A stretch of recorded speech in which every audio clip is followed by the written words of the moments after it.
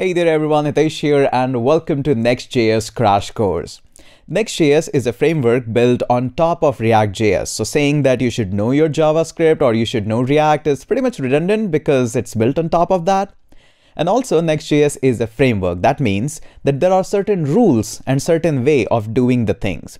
You need to understand the flow of how to work with Nextjs. It's almost similar how you work in other frameworks and other libraries, so it's pretty much same with that. There are certain rules in it. We have to follow that. So what we're going to do in this kind of a more than a crash course, calling this a crash course would be a little bit smaller than that. So we're going all in the Nextjs. We are going to build a full stack application. We will first to learn how to connect database with Nextjs because there are certain ways which are done differently in the Nextjs while connecting with the database. Then we're going to learn how to define our models. We're not going to go with 100 different properties, but I want to keep it simple so that you understand and focus on working with the flow of Nextjs. After defining the models, we are going to learn how to build a full-fledged REST APIs in the Nextjs. And of course, there is a different way of how you take down the APIs compared to other applications that you might have built, like using the Express or Nextjs, something like that. So this is going to be different.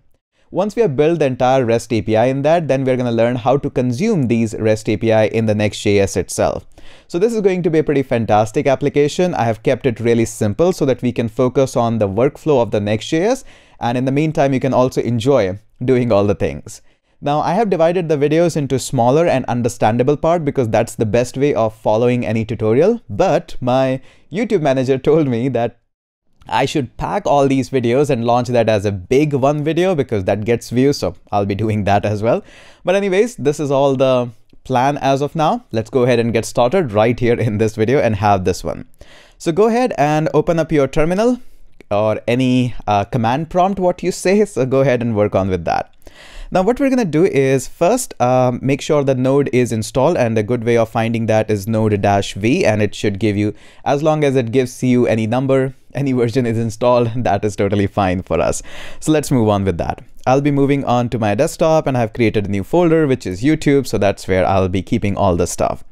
And the easiest way to do it is just like you say create React app. This time we're going to say create next app, and then you have to name the app. The plan for this application is to create a secret manager. So we're going to be keeping the identity of the superheroes kind of little bit protected here. So that's the goal of this application. So let's call this one as simply superheroes. So that is going to be how we are going to be working with that. Heroes. Hopefully that's cool. Okay. This is going to take just a tiny bit of seconds to go through and work with that. Let me fast forward that. Okay, so this is all done. And now we can go into this directory, which is superhero. Let me bring that on the top. There we go. And I would like to run this via my code editor. So I'm going to fire up my VS Code. And yep, looks like there's some update issues going on. So that is okay. That is fine. Okay, so this is how the application is all looking nice and easy. Now, first thing we're going to do is open up our inbuilt terminal of the VS Code, and we're going to run a simple command npm run dev. This is how Nextjs run in the development mode. The best way always is to go into package.json and see that how the scripts are. So here we have dev, which runs actually next dev. We have build, start, and linting as well. We won't be going too much into that, but this is how you should be looking up for. So npm run dev is the command, and this is where it opens up the default application, localhost 3000, and voila, you have your new Nextjs application. It's pretty simple to work with the Nextjs once you get a flow of how things actually works, and you're gonna love this also. So moving on, we're going to do just one thing to actually get you understand that how the flow actually works on is we're going to open up this pages folder. Here you're going to see default, there's an API folder. We will be touching them later on. And there is an underscore app and there's an index.js. Now this index.js is the by default file which Nextjs serves. And there's a mechanism in the Nextjs that whatever the files you create inside this pages folder, they by default becomes as a route, and you can just have them. So what we're going to do is we're going to keep this as it is. Let's go ahead and create another file in the pages folder.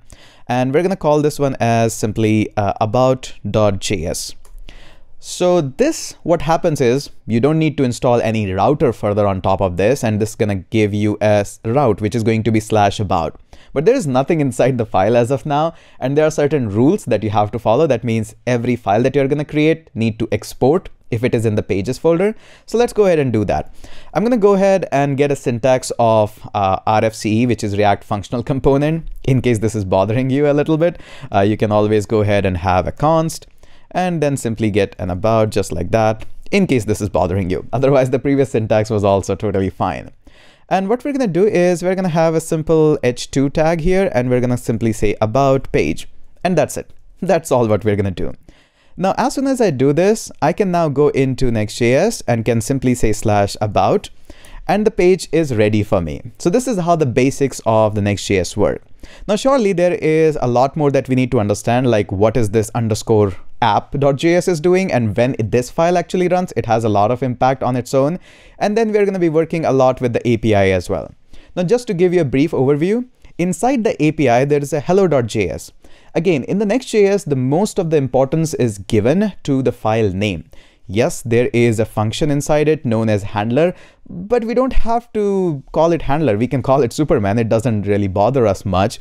The whole idea in the API is that if I go into this API and look for the hello, then it's going to execute this function. What I mean by that, if I go into /API and /hello, then it actually serves me whatever I'm throwing out as a response. So this is how you build your APIs inside the API folder. So Next.js has its lot of trick up its sleeves, and we're gonna explore all of them. Let's keep these videos short, and we're gonna just keep it right up here only. Let's catch up in the next video and discuss more about Next.js.